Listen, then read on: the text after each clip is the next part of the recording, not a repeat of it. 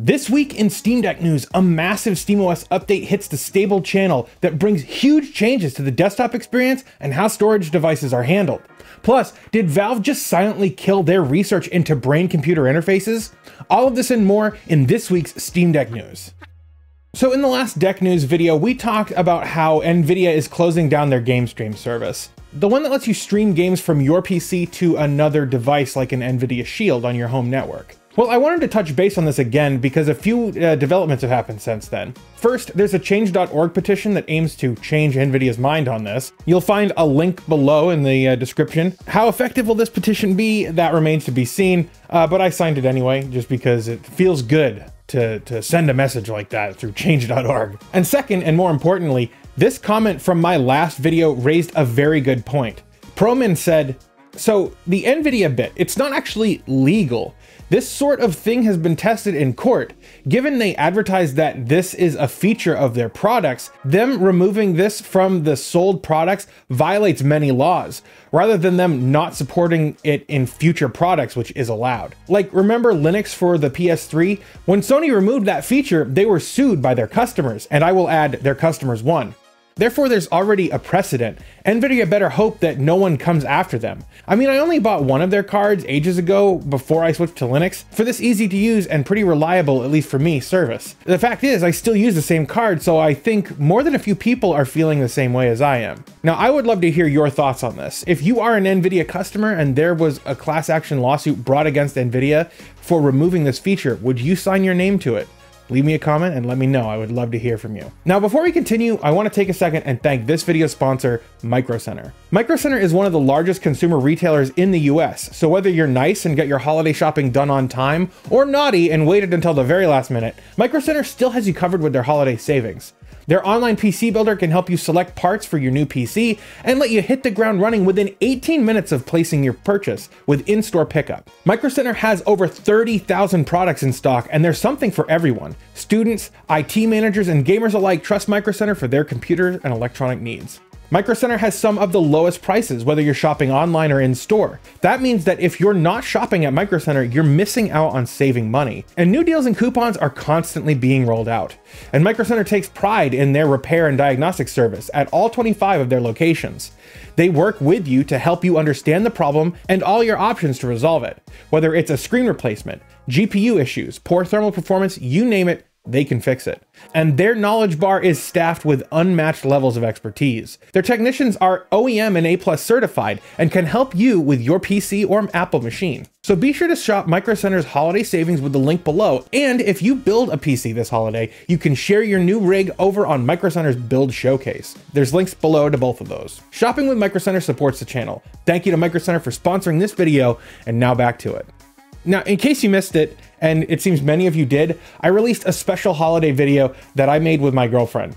The video is really fun and the comments have been overwhelmingly positive, so if you haven't watched it yet, take a second and check it out. It's really cute, and Emily and I had a blast making it. She wrote the script too, so give her a shout out in the comments. Plus, the details on how to enter our Steam Deck giveaway are in that video, so make sure you don't miss it. Now, I saw an interesting headline the other day. The title of the PC gaming article was "Square Enix was the surprise Steam Deck champion of the year." But honestly, I disagree. It wasn't a surprise to me that Square Enix showed the Steam Deck lots of love. And do you know why? It's because they've always been fairly keen on Linux. They were pretty chummy with Feral Interactive back in the day. They brought Deus Ex Mankind Divided, the Tomb Raider franchise, and many of their other games with native Linux ports. They've done this for forever.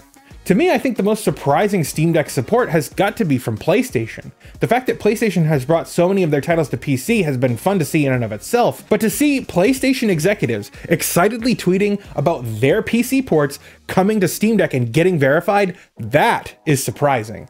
Now, I'd love to get your input on this. What developers or publishers were you most surprised with their support for Steam Deck? Leave me a comment and let me know. I would love to hear your thoughts on this. And while you're down there, why not like that smash button? When you do, you're well on your way to seeing more videos just like this one. Next up, Tyler McVicker says that Valve employees Mike Gambinder, Steve Noonan, Jeff Reitman, and Dario Casali have all departed the company. Now, this is according to Valve's official website. According to McVicker, Dario Casali is one of the last few remaining employees from the formation of the company.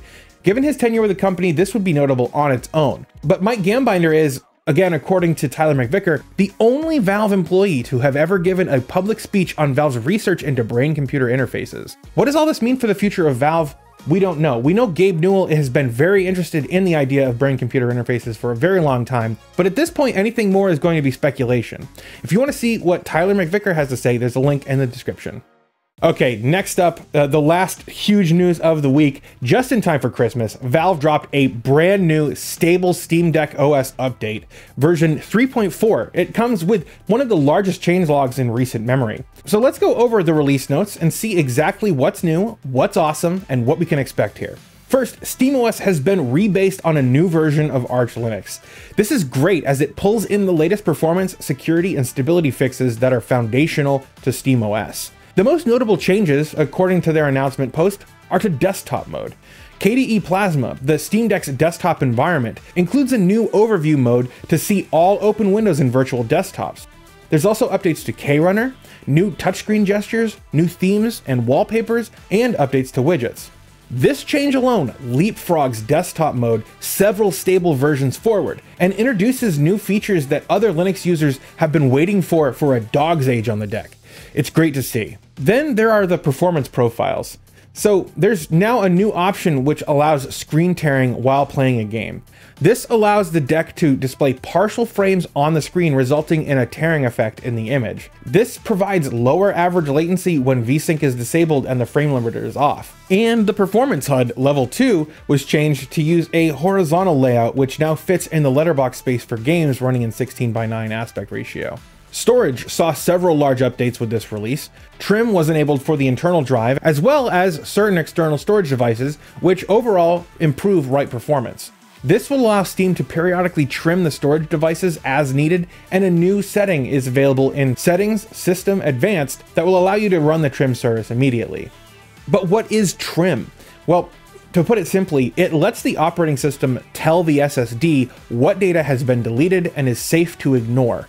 This is important since the file system is usually what controls which files have been deleted and not the SSD. Without trim, the SSD is completely left in the dark about which data is deleted and which data is still legitimate data, and it will write blocks of data unnecessarily. Enabling trim speeds up your SSD's write speeds tremendously. And it's awesome to see that they've brought that to the stable SteamOS update. There's also now an eject button for removable drives. This unmounts the drive from the file system, allowing you to safely eject your SD card or detach the USB cable without any risk of data loss. Another huge feature that I've been waiting for a super long time on the Steam Deck is that external drives formatted as an ext4 Linux file system are now automatically mounted. This means that you can now install and play games from USB drives as long as they're properly formatted. Next, there's a small update with input as well. First, the DualShock 4 and DualSense, the PlayStation 5 controller, have their trackpad mouse emulation disabled when Steam is running. This change prevents accidentally moving a cursor or activating a mouse click with the trackpad.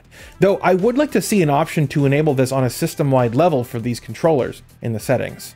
There were also other small fixes to the virtual keyboard and Steam input meant to increase compatibility with certain games and devices, including the 8BitDo Ultimate Wireless Controller dongle and the Hori Fighting Stick Alpha.